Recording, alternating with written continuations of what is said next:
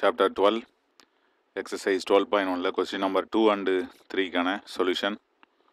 First question number 2, Z இன் மீது ஒரு operation புதுசாக கொடுத்துருக்காங்க. கிராஸ் போட்டு அதுக்கு மேலே சர்க்கிள் போட்டிருக்காங்க.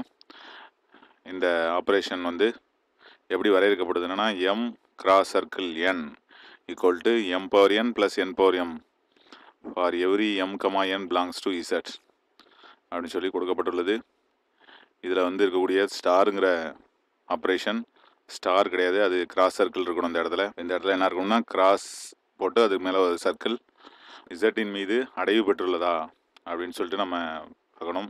அடைவுனா ஈஸியாக பைனரி ஆப்ரேஷன் ஈருப்பு செயலியா அப்படின்னு ஃபஸ்ட்டு கொஸ்டினில் கொடுத்தது தான் இங்கேயும்.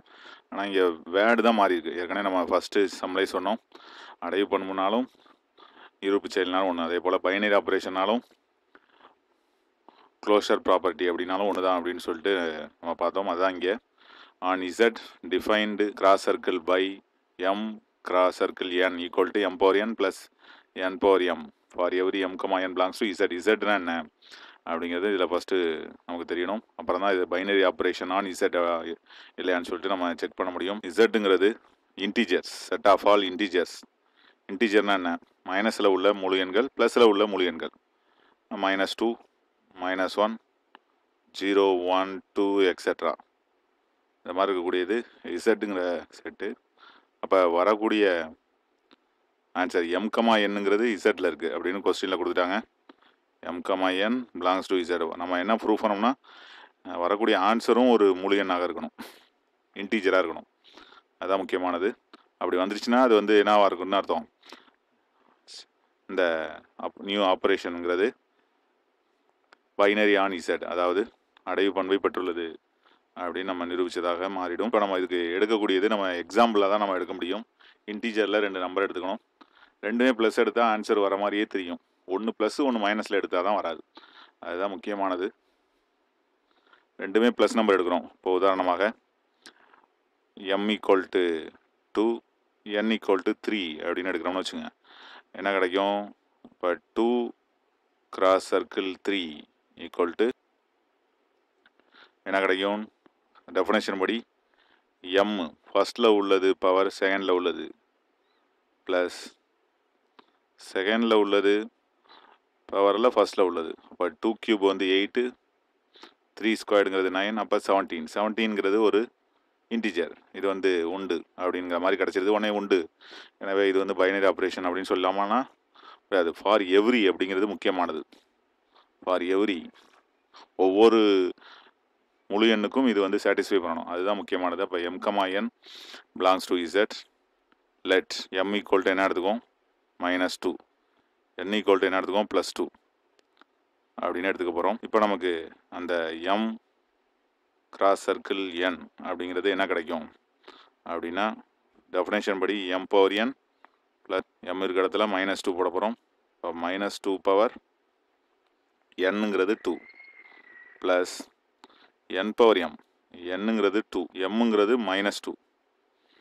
அப்போது -2 ஸ்கொயர் பண்ண ஆயிடும், +4 ஆகிடும். ஆனால் -2 என்ன, அது 1/2 ஸ்கொயர்டுன்னு ஆகிடும். அப்போ 4 + 1/2 ஸ்கொயர் 1/4. இதை எல்சியம் எடுத்தோம்னா 4 4s are 16, 16 + 1 17, 17/4ங்கிறது இது ஒரு முழு நம்பரா அப்படின்னா கிடையாது. ஏன்னா இது வந்து பின்னத்தில் இருக்குது. இன்டீஜர் தான் நம்ம வந்து இசட்னு சொல்லுவோம். இன்டீஜர்னால் முழு எண்கள். அதனால் m கிராஸ் சர்க்கிள் என்னங்கிறது இதில் இல்லைங்கிறது தெரியாது. எப்போனா -1 +1 எடுக்கும்போது தான் இது மாதிரி வருது. மைனஸ் நம்பர்ஸ் எடுக்கும்போது தான் இது வருது அப்படின்னு கூட நம்ம பர்டிகுலராக சொல்லலாம். தேர்ஃபோர் m கிராஸ் சர்க்கிள் என்னங்கிறது இசட்டில் இல்லை. ஃபர்ஸ்டில் m, n பிலாங்ஸ் டு இசட்னு எடுத்தோம். இப்போ m கிராஸ் சர்க்கிள் என்னங்கிறது இசட்டில் இல்லை. தேர்ஃபோர் இல்லை அப்படிங்கிறது முக்கியமானது. தேர்ஃபோர் இந்த ஆப்ரேஷன், இந்த செயலி வந்து தமிழில் கேட்டதுக்கு அப்படியே தமிழ் எழுதுவோம். இந்த செயலி அடைவு பண்பை பெறவில்லை அப்படின்னு எழுதலாம். எதில் அப்படிங்கிறது முக்கியமானது. என்ற செயலி இசட்டில் அப்படிங்கிறது முக்கியமானது. This operation is not binary on Z அப்படிங்கிறது இந்த சமுக்கான ஆன்சர். அப்போ அடைவு பெறவில்லை அப்படிங்கிறத நம்ம இதில் தெரிஞ்சுக்கிறோம். அப்போ எதனால் சாட்டிஸ்ஃபை ஆகலை? மைனஸ் எடுத்ததுனால சாட்டிஸ்ஃபை ஆகலை. ப்ளஸ் நம்பரே ரெண்டுமே எடுத்துக்கிட்டோம்னா சாட்டிஸ்ஃபை ஆகும் அப்படிங்கிறத கொஞ்சம் நம்ம தெரிஞ்சுக்கிறோம். அதனால் இது சம் நம்பர் 2 எக்ஸசைஸ் 12.1ல் அடுத்து சம் நம்பர் 3க்கு போகிறோம். சம் நம்பர் 3யும் அதே போல் தான். இந்த ஸ்டாருங்கிற ஆப்ரேஷன் எப்படி வரையறுக்கப்பட்டிருக்கு அப்படின்னா a star b equal to a plus b plus ab minus 7 அப்படின்னு வரையறுக்கப்பட்டுள்ளது. இது டிஃபைன் பண்ணியிருக்காங்க இந்த ஸ்டாருங்கிற ஆப்ரேஷனை. ஆன் ஆர்னா ரியல் நம்பர் சிஸ்டத்தில் இந்த ஸ்டாருங்கிறது டிஃபைன்ட் ஆகிருக்கு. ஸ்டாருங்கிறது பைனரியா அப்படின்னு சொல்லி கேட்டுறாங்க. அப்படி பைனரியாக இருந்துச்சுன்னா இந்த வேல்யூவை நம்ம கண்டுபிடிக்கணும். ஏபிக்கு பதிலாக எடுத்து நம்ம சப்ஸ்டிட் பண்ணணும். அவ்வளோதான். ஃபஸ்ட்டு பைனரியா இல்லையான்னு சொல்லிட்டு நம்ம செக் பண்ணணும். ஃபஸ்ட்டு நமக்கு தேவையானது ஏ ஸ்டார் பி எப்படி கொடுத்துருக்காங்கன்னா ஏ plus B plus AB minus 7 அப்படின்னு கொடுத்துருக்காங்க. நம்ம என்ன ப்ரூவ் பண்ணணும்னா ஃபஸ்ட்டு லெட்டு என்னென்னா ஏவும் பியும் எதில் இருக்குது, ரியல் நம்பராக எடுத்துக்கணும். ரிசல்ட்டில் என்ன வரணும் ப்ரூவ் பண்ணணும் அப்படின்னா ஒவ்வொரு ஏக்கமா பிங்கிறதும் ரியல் நம்பராக இருந்துச்சுன்னா அதை எடுத்து நம்ம இதை இந்த ஸ்டார்ஷன் உட்படுத்தினா அதுவும் எதில் இருக்கணும், வரக்கூடிய ஆன்சரும் ஒரு ரியல் நம்பராக இருக்கணும். அதுதான் நம்ம ப்ரூவ் பண்ணணும். இதுதான் வந்து பைனரி ஆப்ரேஷனுக்கான டெஃபனேஷன். இப்போ ஏக்கமா பிங்கிறது ஆறில் இருக்குது. இது டெஃபனேஷன் படி என்னென்ன இருக்குதுன்னு பார்ப்போம். ஏபி இருக்குது, 7 இருக்குது. அப்போது ஏபியும் ரியல் நம்பர், 2 ரியல் நம்பரை மல்டிப்ளை பண்ணுறோம். அதுவும் எதில் இருக்கும், அதுவும் ஒரு ரியல் நம்பர் தான். அப்போ ஏபி மைனஸ் 7 ஒரு ரியல் நம்பரா? ஆமாம், -7 ஒரு ரியல் நம்பர் தான். அப்போ அதுவும் இதில் இருக்கும், ரியல் நம்பர் செட்டுக்குள்ளே இருக்கும். ஏபி எல்லாம் கமா போட்டிருக்கோம். எல்லா நம்பருமே ஒரு ரியல் நம்பர் தான். அப்போ எல்லாத்தையும் ப்ளஸ் பண்ணுறோம்.